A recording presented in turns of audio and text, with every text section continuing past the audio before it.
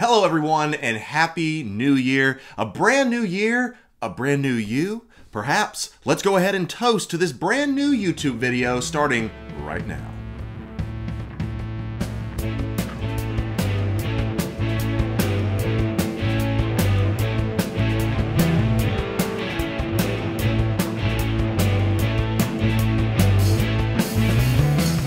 Well, what's up everyone and welcome back to the channel on this brand new year 2022. As you know, we had an amazing run in this past year, but we're not going to dwell too much on that because there is so much that we have planned for the future. We have some brand new collection room videos. We have some brand new updates to our display, some things that we're doing. All kinds of things are coming to the collection that I can't wait to share with you, but that will be due in another video. But we want to get in today about something that can really help shape your collecting and also help shape your new year. And today we're going to be talking about a very interesting topic when it comes to Hot Toys collecting and just collecting in general. Are you collecting, and is it a hobby or is it a habit? But before we get into that, if you've not done so already, make sure to go ahead and subscribe to this channel. I would certainly appreciate it. As I said, there's all kinds of good things lined up for this year. So do me a favor, go ahead and subscribe, turn on your notifications so that you know when new content does drop. And always, if you've not done so already in this video, go ahead and leave me a presumptive like. I would certainly appreciate that. Helps out with the algorithm. And leave me a comment down below to let me know that you are looking forward to 2022. And with that being said, if there are certain things that you want to see on this channel, please let me know down in the comments. But without further ado, let's get into this. Hot Toys collecting statues, Black Series, Marvel Legends, whatever it may be. Is what you're doing a hobby or is it a habit? Now I'm going to be talking about specifically 6 scale and Hot Toys collecting because it's kind of geared towards the more adult collector. And I do want to talk about that, the difference between adult collecting and just kind of collecting as maybe a child would. And so we're going to maybe talk a little bit harshly when it comes to the idea of your collection being a hobby or a habit. I was recently on Reddit not too long ago. I love to get on there just to see what everybody else is up to, and I noticed a trend. There are so many people that are getting out of the hobby because of either they don't like the amount of the pricing increases, they don't like the delays, they don't like the fact that they didn't know what they were getting into. Whatever your reasoning may be, my goal today, when I'm not dressed like a Bond villain, is that I want you to enjoy your collecting. I want you to say, this is a hobby for me, it's not a habit. So we're going to look at a couple things today to hopefully help you understand and kind of really focus it in what it is that you're actually doing.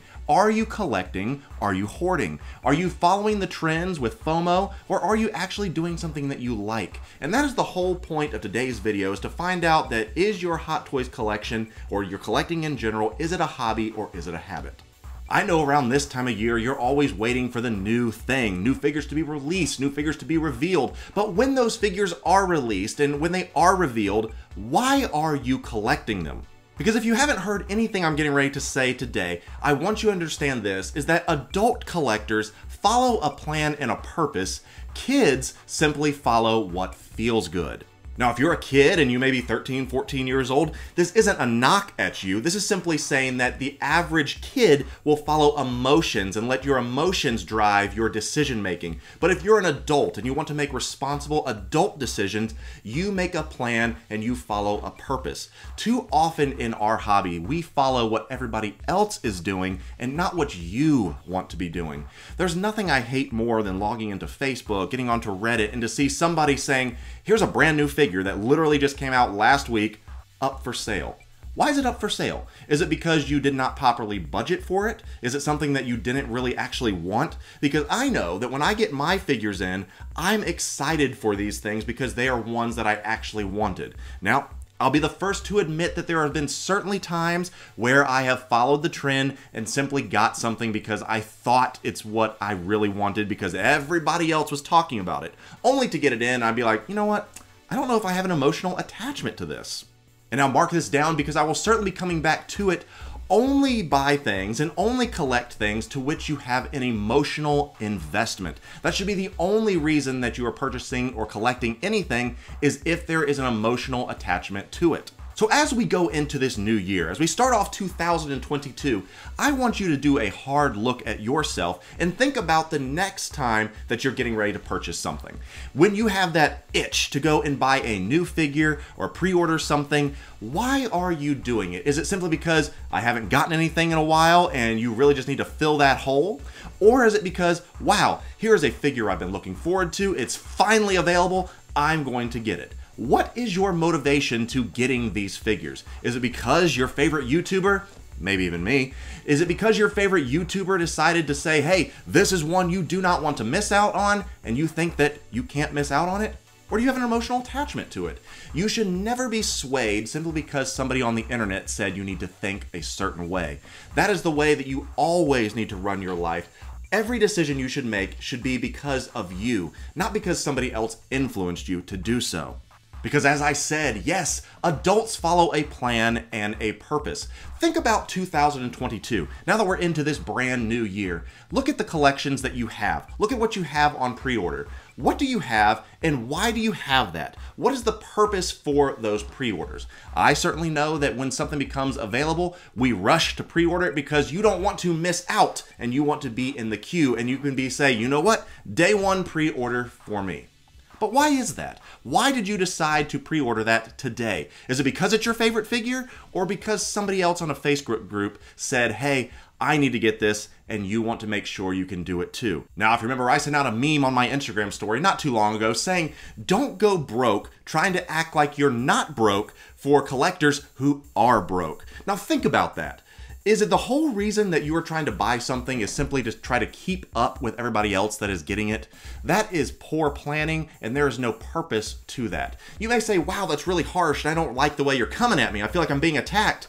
No, I'm trying to save you some frustration, trying to save you some non-refundable deposits of these figures that you really don't want in the first place. Because as I said, this needs to be a hobby. It's something you enjoy. The whole point of a hobby is going out and finding an escape, finding something that makes you feel good. If every month your credit card bill comes due and you see all the different pre-orders that you had or all the different withdrawals of figures that you have ordered and there is no reason for you to have that, then it is a habit. If you simply run to YouTube to see somebody's review and then you immediately click buy or pre-order, that is not a hobby, that is a habit. You're filling a void with something that doesn't need to be there. Because as I said, there is no point of buying anything that unless there is an emotional investment to it.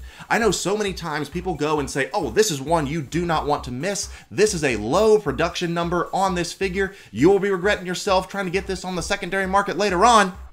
But there's no point for you to do that because you don't have no tie to that figure. And so many people will rush out and get that figure for the idea of reselling it. They want to flip it. They're like, well, I will put my money into this and then, you know, I'll be able to get maybe double my money back later on.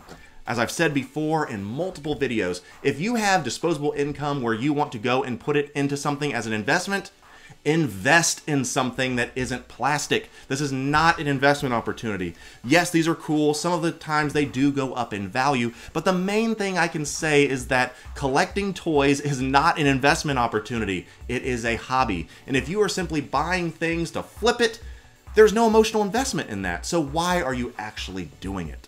So without trying to beat a dead horse here, all I can say is that do not buy anything simply because somebody else bought it. Don't get something simply because you can say, oh man, look how much bigger my collection is, or Joe Schmo or Freddie Frank went and got this figure and I need to have it too, because if I don't get it, they will not think that I am a serious collector. That should not be the way it is. Remember, this is your collection. It should be a hobby. It shouldn't be a habit. So let's do some inventory as we wrap up some things here today. Are you collecting because you want to grab these figures? Is there something that really draws you to it? Is it a favorite character? Is it a line that you say, you know, I want to keep this as my focus? I want to collect Star Wars. I want to collect Marvel. If that is the case, there should be no one influencing your decision when a DC figure drops and says, oh wow, you need to have this. Because there's no emotional investment to it. This does not need to be something that you stress out about. This should be something that brings you joy. When you go into your collection room, does it put a smile on your face? Or does it bring you heartache knowing that you are in severe debt or that you are not attached to any of these things? I will admit there are some characters right in that detail across the hall from me that I am not emotionally invested in, and I'm going to make sure that I remove them from my collection in 2022 because I simply followed the trend. I simply followed it because somebody said, ooh, you need to get this and you won't want to miss out. But I have no emotional attachment to it at all. So collect what you want to collect, not what someone else collects or what they say you need to collect. Get something that you care about. When someone comes over to see your collection and they say, oh wow, look at this figure, tell me a little bit about it, you should be able to say, oh, I got this because this is my favorite character from my favorite movie. Let it never be said when someone stops by and say, oh wow, here's this figure, can you tell me a little bit about it? Oh, I got that one because so-and-so on YouTube said I needed to get it. You don't want that. You don't want to be having regret going into this new year. Let it be said that you have figures that represent important cinematic moments in your life, or your favorite comic book moments, or characters that you grew up with that are finally in figure form. Because at the end of the day, this is your collection, let it be yours and no one else's. As I said, we have some big plans for 2022. I cannot wait to share with you what I am doing here to my collection room. I'm actually looking right now at some things that are in front of me, some new displays. I kind of got into some statues recently. Can't wait to share that with you in another collection video coming soon. But as I said, leave me a comment down below. Let me know what you are looking forward to collecting for you in 2022, and I will be seeing you and much, much more in our next video.